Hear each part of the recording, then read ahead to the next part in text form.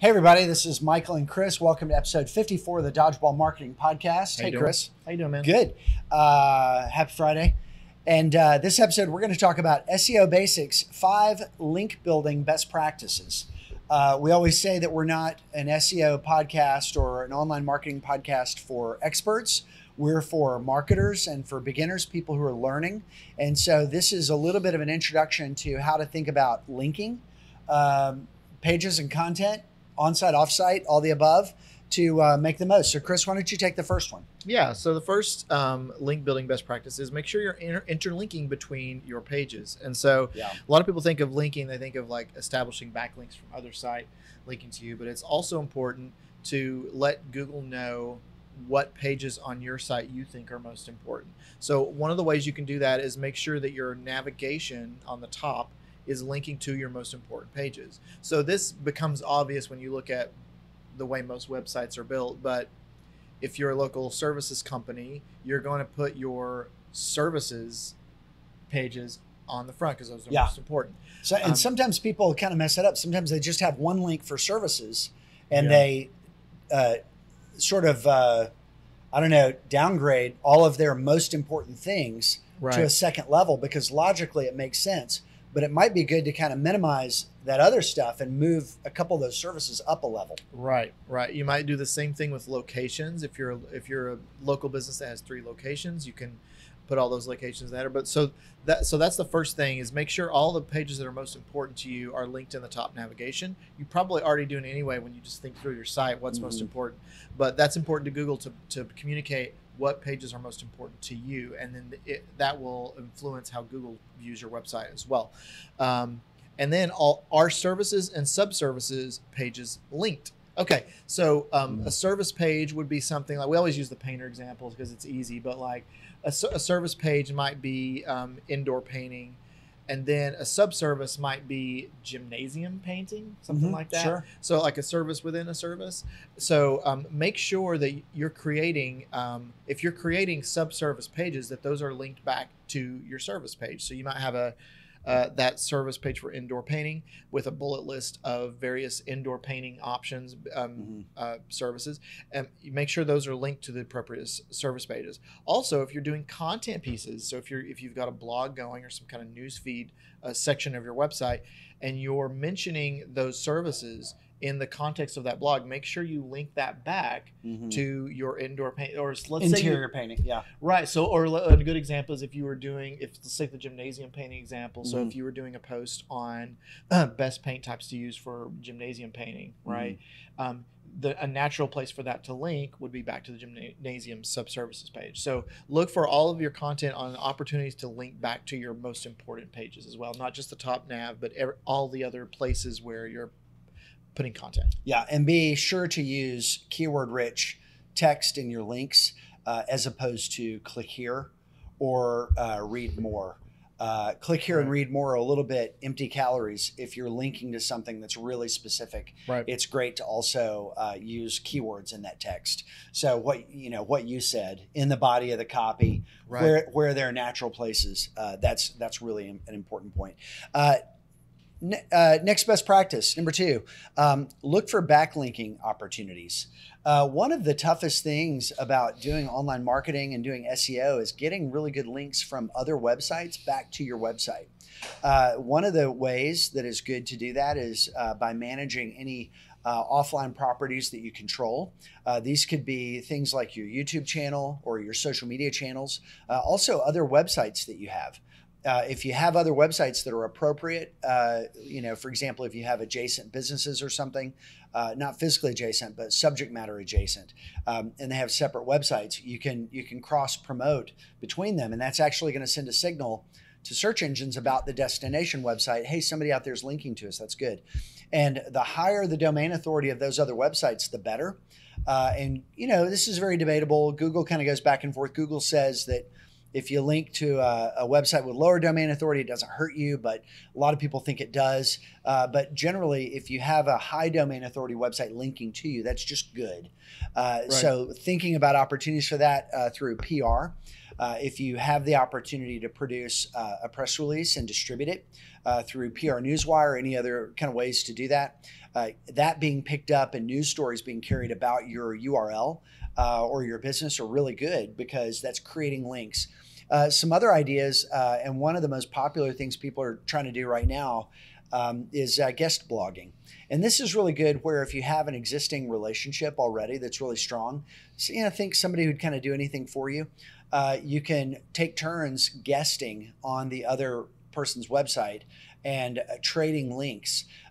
This is really valuable when you're thinking about a relationship between a company and their vendors. Having a set of vendors who can come in and provide really highly relevant content for your audience. So it's not throwaway content. You want real stuff.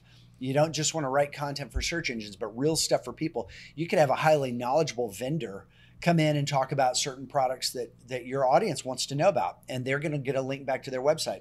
And then conversely, if you have a vendor that you promote a lot or use a lot of their products or services, they can say, hey, here's a case study. Here's a company out there that's using us. And we want to tell you about this great experience they had using us as a case study. And so that's a really good example of high ticket B2B or sophisticated marketing guest blogging. We're not talking about, pictures of your trip to the beach. We're talking about sophisticated content marketing across audiences in a set of relationships. Another thing, there are other things that you can do, managing online directories, listings back to the website, Google Maps. Sometimes with affiliate marketing, you can get affiliates to generate links back into your website. So there's a whole big complicated world of ideas. Using posts and content on sites like Quora is something that we've talked about before. But yeah, any of those backlinks that have good, highly relevant pages to the subject matter linking back to you, those are good. Yeah. And conversely, you can look for local link opportunities. So these are less about subject matter alignment like you were talking about, and more about local, like they're geographically local to you. Mm-hmm. So the way I think about this is it's the best thing to do is to actually just be involved in your local community, and these will just present themselves. So a couple examples are if you have a local chamber of commerce. Most chamber of commerce have member directories, and they offer you a link back from that. Mm-hmm. So those are valuable. Any local directories for, you have neighborhood business directories, all mm-hmm. kinds of directories out there that are sort of locally focused. Community events you've participated in, maybe your company sponsored a local charity 5K. That's a link opportunity if they've got a website that can link back to you. Maybe you sponsor a local Little League team. I mean, there's all kinds of ways that you can find out what's going on in the community, get involved in it, and see if you can generate local link opportunities from that. Yeah, if your staff is going out to volunteer with a church event or a community service event, participating as a corporate entity and asking them to give you a little shout out on the website. That's a way to do it. Anything where money is being used, if you're supporting or donating to something, they're generally pretty happy to share a link on their website. Yeah. Next up, number 4, post to Q+A sites. We talked about this a little bit in a previous segment, but let's dive in a little deeper. A good way to become known as a subject matter expert with search engines is to go to the websites where the highest level of expertise about that subject matter exists. These can be sites like Wikipedia, Quora, Reddit, and working with them is not always easy. And doing it once and forgetting about it is not going to be effective. So let's talk about how to think about this. Number 1, make a list of the places that have relevant content to your subject matter. If your subject matter is cybersecurity, you can actually find quite a bit of activity happening on sites like Quora and Reddit around the topic of cybersecurity. There are actually entire communities out there for many, many subjects. It would actually be tougher to find a subject matter that doesn't have a passionate community. And so a lot of these sites have pages where folks are going in and they're really building a reputation in these communities as being an authority. So here are the 3 tips that we recommend for using these communities. Number 1, don't try to do all of them. Instead, pick the ones where the highest relevance of subject matter exists. So if you're a company that offers cybersecurity and you look at Reddit and say, wow, there's a really strong cybersecurity community there, maybe say, hey, we're going to start posting to Reddit. We're going to answer and comment and engage on Reddit. And that's going to be our thing. Don't get too spread too thin and say, well, there is a little Facebook group and there is this other discus discussion board on this other website, and there's Reddit and there's Quora, and we're going to try to do them all. We're going to be really aggressive, try to do them all. Try to be master of one of them first before you expand. So pick your channels wisely, pick well. Number two, understand that the publishing process for all of these is very different, and some are easy, some are hard. Quora, Reddit, very easy to integrate into a workflow. Wikipedia, very difficult. And Wikipedia is more meant to be the official encyclopedia of the internet, not a thriving, active discussion environment. So for something like Wikipedia, we recommend dialing back the frequency and really taking, we're now, if we're building a page around a company on Wikipedia, we're saying this is going to take us 12 months to do. You have to go in real slow and real light with Wikipedia. You can't just go pushing stuff to the Wikipedia domain and have it accepted. Yeah, because it's got to be accepted by the team of moderators, right? That's right. Yeah. And so Wikipedia is a very different kind of filter. But once you get in there and get established through best practices for publishing to Wikipedia, having that URL pointed back to your website will be very valuable. And we've done this a number of times, but we talk about it as a 6 to 12 month strategy. You can't just go load up a bunch of your sales propaganda onto a Wikipedia page about your company and expect it to stay. It won't stay. Number three, live out of an editorial schedule. Whatever your plan is, whatever you're planning to do and engage, it's going to have to depend on consistency rather than passion or how you feel. If you assign to your CEO to go out to Reddit once a month and say something smart, they're going to do it once. Nobody's going to say anything about it. And then they're never going to do it again. What you have to have for all of your online marketing is a central repository of dates, formats, and who's doing what. And we call that a master editorial schedule. Mm-hmm. And your posting to these offsite properties to get inbound links are no different. Put it in as separate rows with dates. If you're using Basecamp or some other project management software to run your business, break these up as separate Basecamp actions and run the play. Don't do it for 6 months or a year. Don't do it for less than 6 months or a year without evaluating it.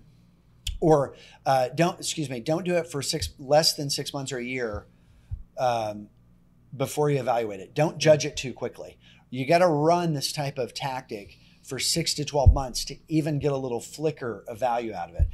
Because what's happening is those inbound links are getting built over time. Yeah. And it's just one tactic of a full, robust SEO strategy. Yeah. Chris, why don't you take us out with our last item? All right, last one, and this is more of a kind of a user experience thing than an SEO thing. I don't think it affects your SEO at all, but it's to make sure when you do link externally to your website or off your website, make sure that it opens in a new tab. So most content management systems will allow you to control whether you just zap someone in the same window to the new website or if it pops open a new tab.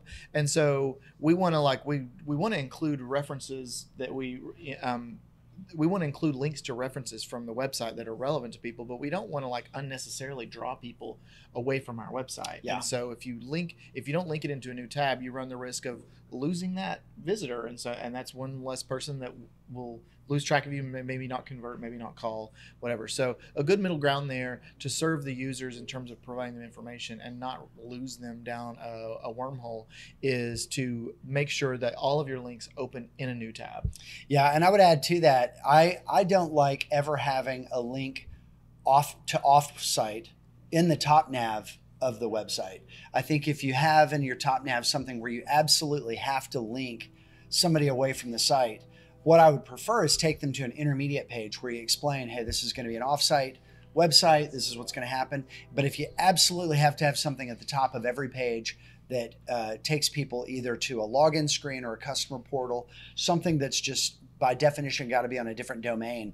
I would take that and break that out as a button or a link separate from your main navigation area. Yeah. I think if you have something like customer portal or patient login, get that off and up and to the right somewhere in a different corner, so that when they're on your main nav area, they're thinking, okay, this is where I can kind of drill in and find what I'm looking for to do next. Yeah. And all those links should be to pages on the same domain. Right. Yeah. Right. Good. Hey, that's episode 54.